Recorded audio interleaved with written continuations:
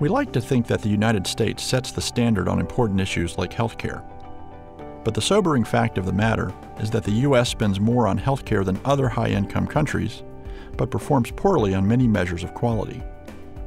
Costs associated with neurologic diseases such as Alzheimer's disease, stroke, and Parkinson's disease face steep increases as the population ages and will represent a huge personal and financial burden to society.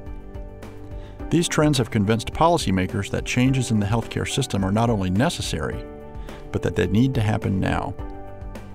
There is no hidden pot of money available to fund solutions to these problems, and there have to be offsets for any increases in spending. All physicians, not just neurologists, are being impacted.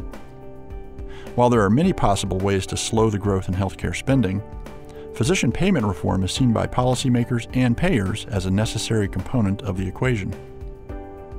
Changes in payment systems, though insufficient on their own, have been designed to transform delivery systems and change provider behavior. Our healthcare system needs payment approaches that put the patient at the center of care.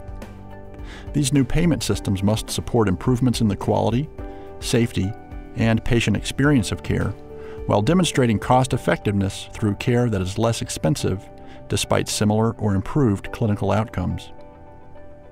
These approaches are referred to as value-based payment models and will be increasingly emphasized by public and private payers in coming years.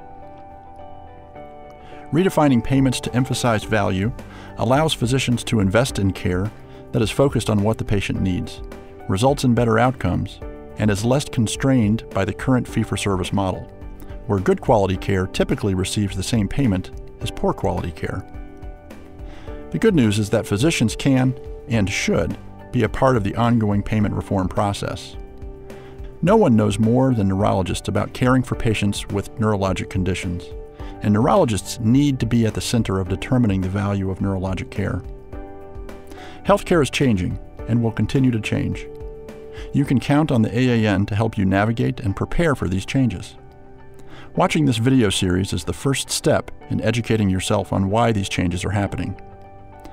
Next, you will learn the basics about the piece of legislation that is accelerating these payment reform changes, MACRA.